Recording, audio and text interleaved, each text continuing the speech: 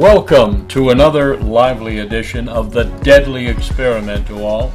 This week, part 2 of the excursion we took last week on the whole subject of kings of modern-day Israel here in America and this world system and the election farce of 2016.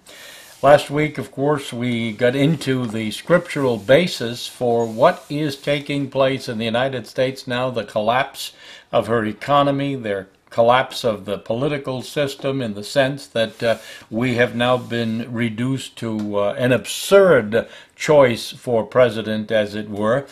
We have no choice, folks. The whole business of the White House, of the executive branch, Congress even, and the Supreme Court is a done deal. That is, it is in the hands of the powerful, the elite, the synagogue of Satan, as we've referred to it, those who control the political process through an intricate web of various organizations, controlling the media, controlling the political structure of the parties, and making sure that no independent could ever attain the White House again. Now, you know, we saw this in the past, going back a number of years. And I want to, right now, before I explain to you what I'm talking about in terms of precedent for eliminating presidents from the White House who threaten this new world order, as it's called, let me give you Brother Nathaniel. Brother Nathaniel is a convert from Judaism to Christ, and he went through, literally through a hell on earth trying to do that because of the hatred and the anti-Semitism of the Jewish religion, of Judaism, of Zionism, of Talmudism, and the hatred for Christ. It was a burden upon him, but that burden came from above. Christ touched his heart. He left Judaism, Catholicism, basically the same thing today, and he turned his back on those who turned their backs on Christ, the synagogue of Satan. And now he is a Christian. We don't agree with all of his theology, nor his terms, about Jews, because what we talk about on this program is those who call themselves Jews and are not, but do lie and are of the synagogue of Satan. These are these Cainites we talk about, sons of Cain from Adam and Eve. Remember, Cain murdered his brother Abel, the first murder in the Adamic world, this age and the Adamic world. Now, God created all the races separate and equal, so to speak, and then he created Adam, which means the man Adam. Adam means to show blood in the face and the cheeks, okay? It is ruddy complexion. That's what Adam means, literally translated from the Hebrew. So we have the white race, or the Caucasian Israelite people of the Bible today, all amongst us here in America, which is the unwalled city that the prophet spoke about in the end times. Unwalled as opposed to Jerusalem, city of Antichrist. That's a walled city right now.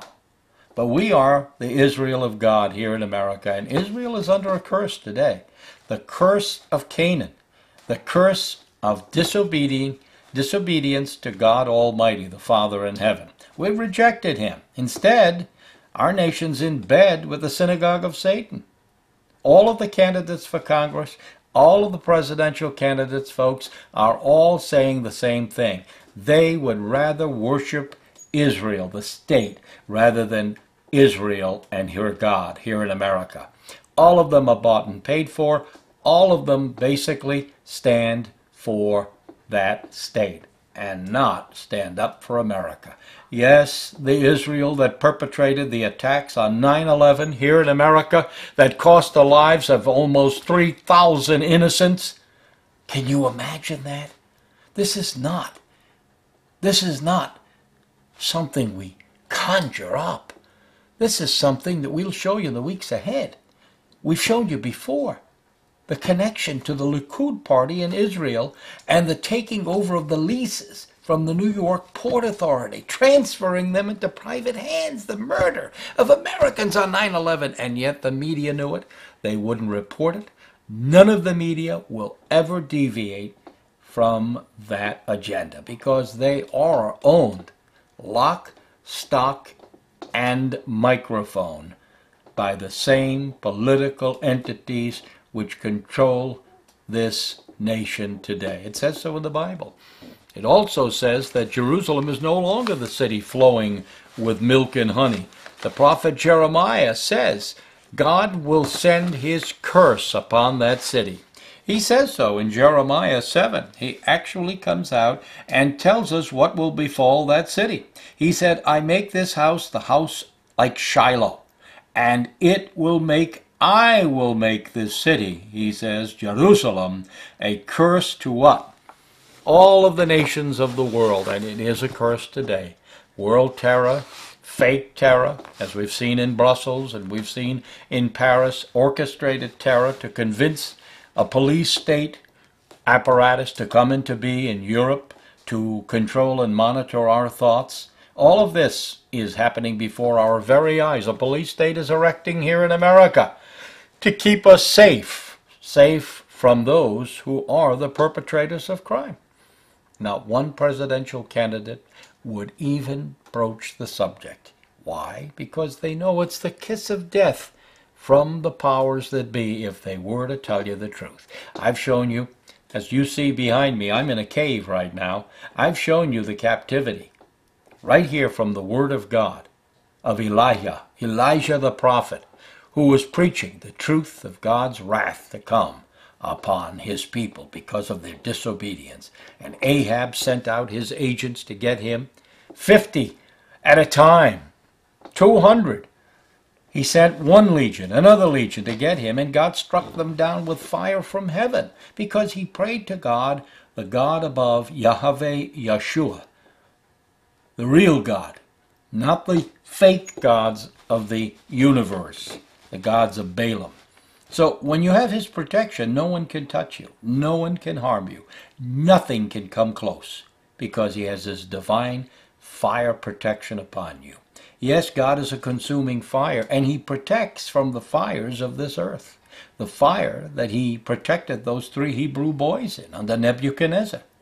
So you see, folks, all of the candidates are owned one way or another, lock, stock, and barrel, right now, candidates for the presidency, by this same clique, the cabal. Right now, Brother Nathaniel will show us why. Trump's the ace of spades in the election game. With a full deck of Jews in his royal flush, he can play to win. It all started with Trump's father, whose apparent ties with New Jersey real estate mogul Murray Kushner got the business going. Donald's daughter is now married to Jared Kushner and turned Jewish to get him. With skyscrapers in his high-rising mind, young Donald set his sights on Manhattan, where Jewish sharks can send you packing. So he hired the well-connected and mobbed up Roy Cohn, a notorious Jewish homosexual, as legal counsel. Smart move, Donald, for without a high-powered Jewish lawyer in Hymietown, you might as well fold up. It's the place where Jewish business and organized crime meet, and Cohn knew just how to shuffle the cards. Trump's all in now, since all those connections Cohn brought in keep the ante high. You don't become a Manhattan real estate mogul without seeding the kosher pot. Donald's hand now includes Alan Weisselberg as CFO and Michael Cohen as legal boss. No lightweights here when dealing with the sharks. Trump knows how Hymietown works. I think Schumer, who I'm very close to Israel, but Schumer comes from New York, very close. I have a great relationship, far better than our president has, that I can tell you, but who doesn't? I think Schumer did it with a wink. Not a bad guy, smart guy. Used to be a friend of mine until I did this, and I said, look, all bets are off. Look, I got to do what I have to do. I'm sorry. But I'll be able to get along with these people. You know, you got to be able to get along. You got to make deals. We can't always sign executive orders. The country wasn't based on executive orders. I mean, you got to get deals.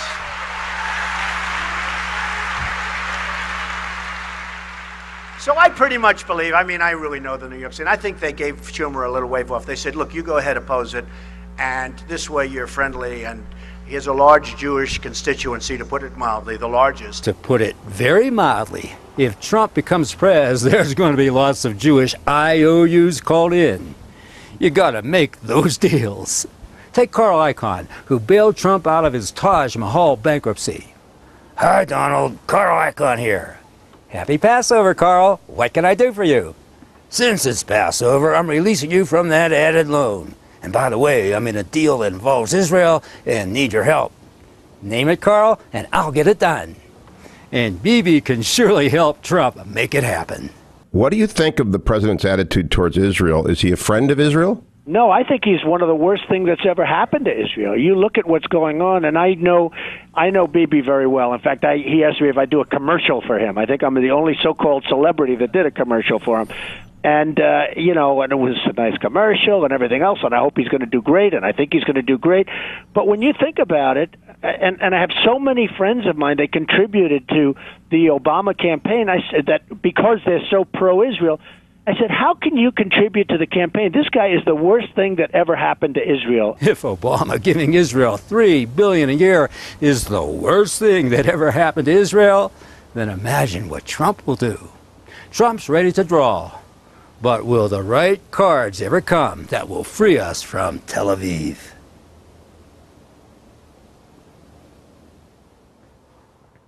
Well, isn't that something, huh? Brother Nathaniel has it right about Trump, and you thought he would stand up for the Palestinians, for the American government, for the American people over that state in the Middle East?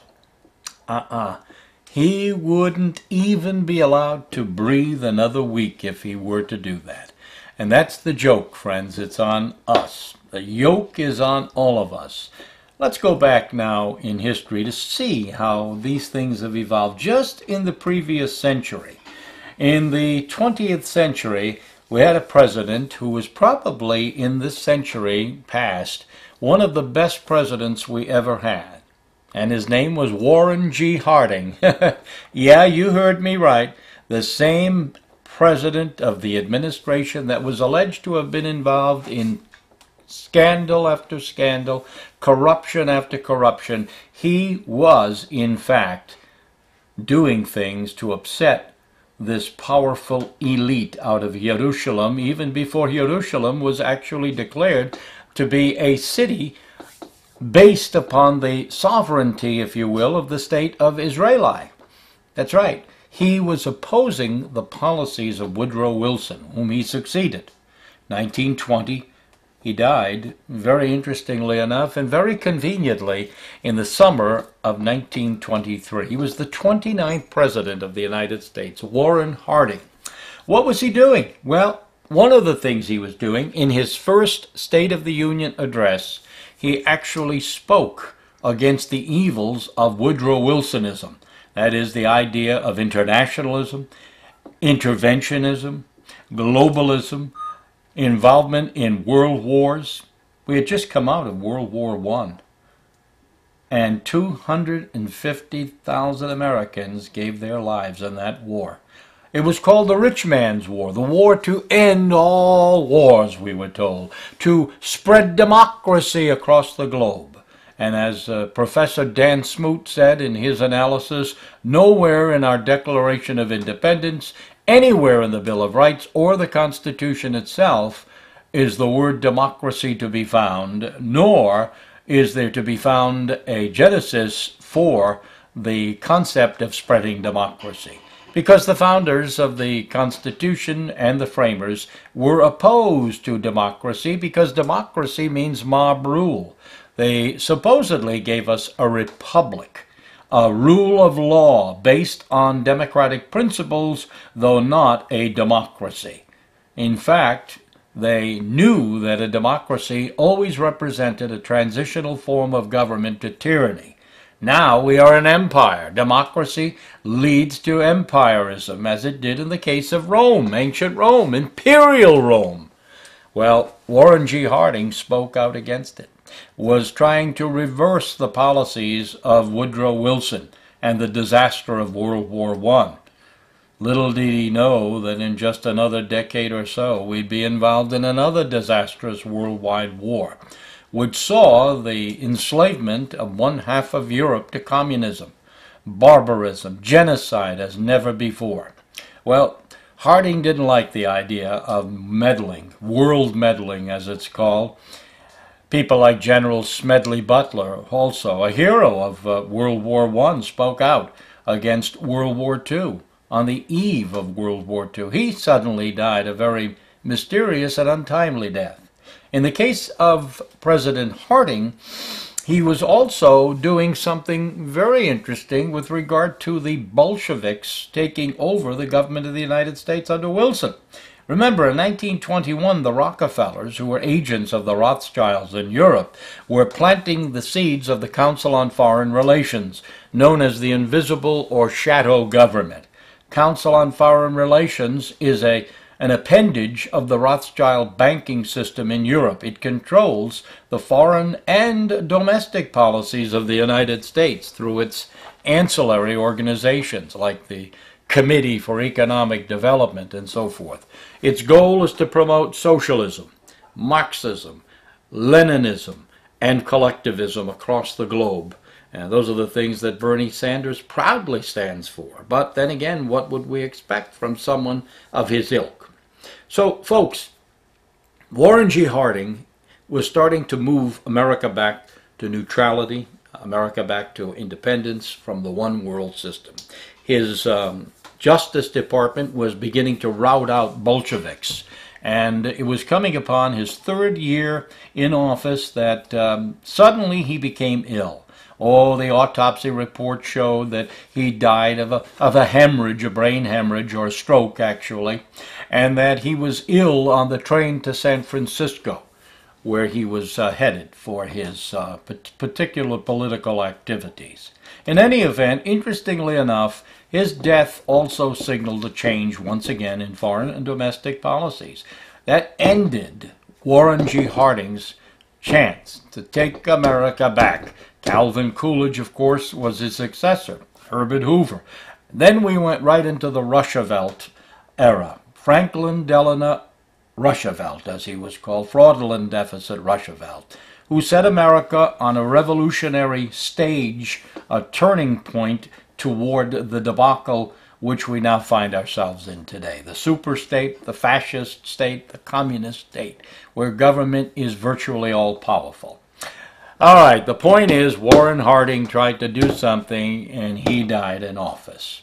He was also, by the way, never convicted of anything because he died. He actually died before the so-called Teapot Dome scandal was broke, if you will, before it became newsworthy, after his death.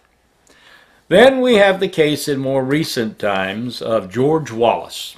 Now, George Wallace was, as you know, making inroads into the presidential campaign. It was 1972. President Nixon was president of the United States at that time, running for re-election.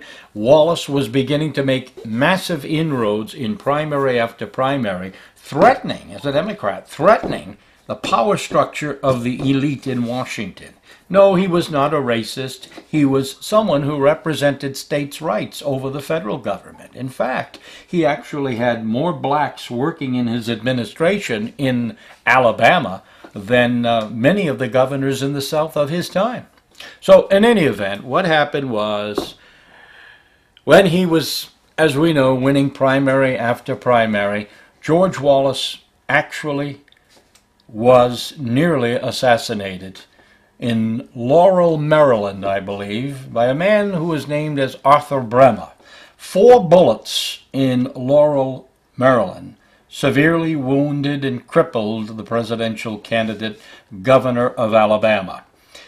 As it turned out, we were investigating, some of us independently, who this Arthur Bremer was. Turned out he was unemployed, had no job, but plenty of money to travel across the country and follow George Wallace in rally after rally.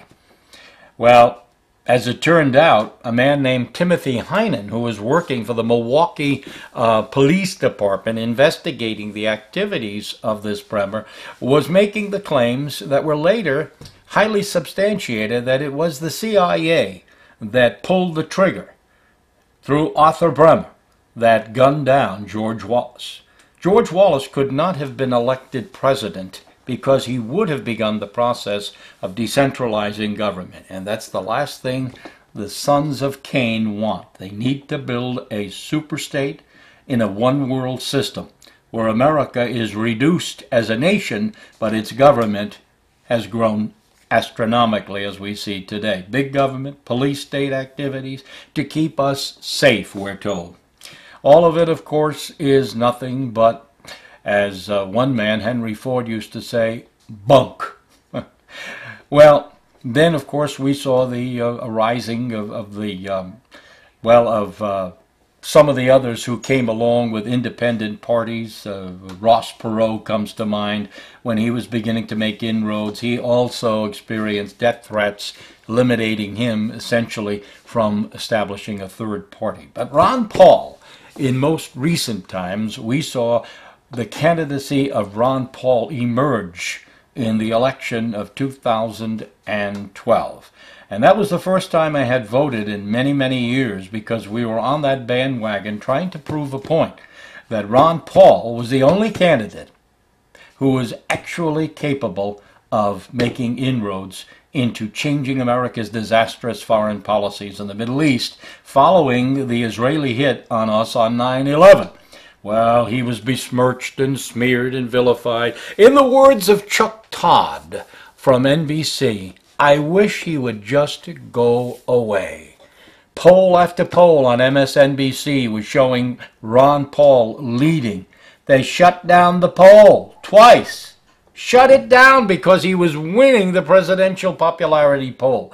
Particularly very popular with the young and college students. Well, he was smeared out of office. I remember this Keenite by the name of Baxt, M. Charles, who wrote for the Providence Journal, and how he particularly took a sneering view of Pat Buchanan because of his Christian views and his views on America first and not Israel. And I remember that he used the occasion of Pat Buchanan purportedly making the statement regarding the Mexicans coming into America, that illegally, that Trump has made. And Bax wrote, hey, he referred to Pedro, and he referred to Pedro, you're not welcome here, go home. Well, in the mind of Mr. Bax, of course, that was considered to be a racial epithet. Coming from someone like Bax, that's quite a mouthful. In any event, I remember the smears that followed in the columns in the papers and all of the national media going after Pat Buchanan. Ron Paul, Pat Buchanan, all of them. I skipped from Ron Paul to Pat Buchanan because of time to make the whole point that no matter who it is, no matter which party it is, anyone who emerges as a potential candidate who threatens this Keenite mob and the Cosa Nostra, as it is called, will be either assassinated, literally, or assassinated politically. Time and again that has been the case. Time and again it has been done. So we have seen the Ron Pauls and the Patrick Buchanans and others who at some way and some point constituted some threat to the Cosa Nostra. Now all of them had Keenites in their campaign. Pat Buchanan had a number of them.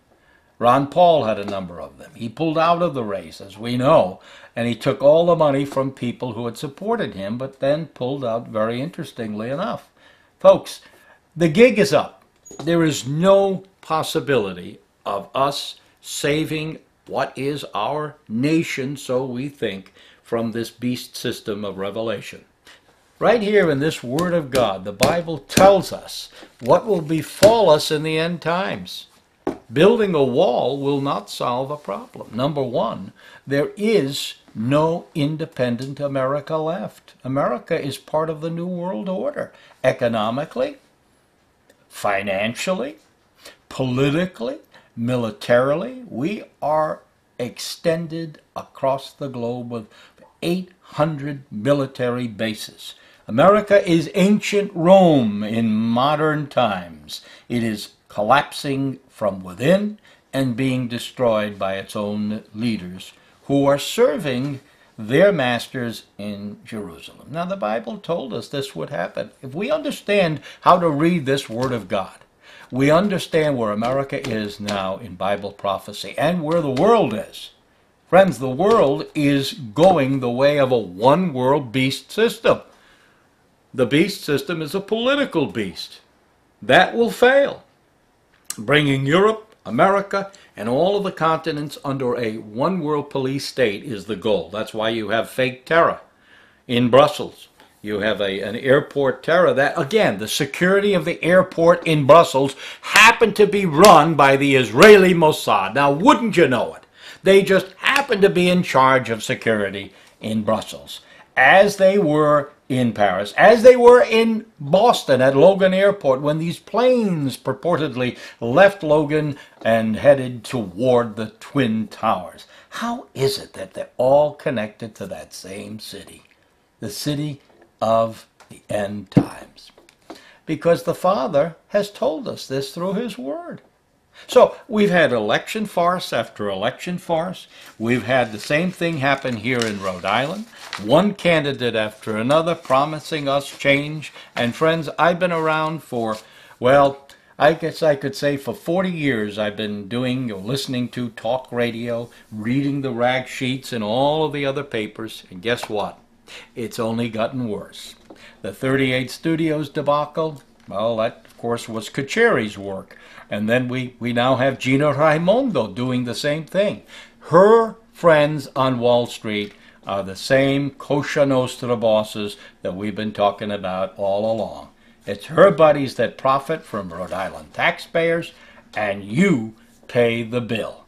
So we go from one extreme to another, and it goes from the toll tax, the truck toll tax law situation now that is now implemented in Rhode Island, will not even take effect for a number of months to come. And now, of course, the video about Rhode Island advertising its tourism values, its business qualities. Folks, the more things change, the more they remain the same. There's nothing new under the sun, it says in the Word of God. Focus on Him. Focus on Christ, and you can be free in Him in these last times. It's not going to get better. We're heading toward destruction, my friends. Physically, economically, spiritually, and this is the death of the soul in this age that we're seeing. Time's up. We're just about out of time. In the remaining moments, again, we'd like to tell you these programs will be run again so that you can see them. This is part 2 of the program on kings and elections in 2016. Don't place your trust in men or political parties. Put your faith and trust in Him up above. Thank you for joining us on The Deadly Experiment. Rick Adams, your producer and host, reminding you that God protects and serves His children. And most of all, may He bless His elect.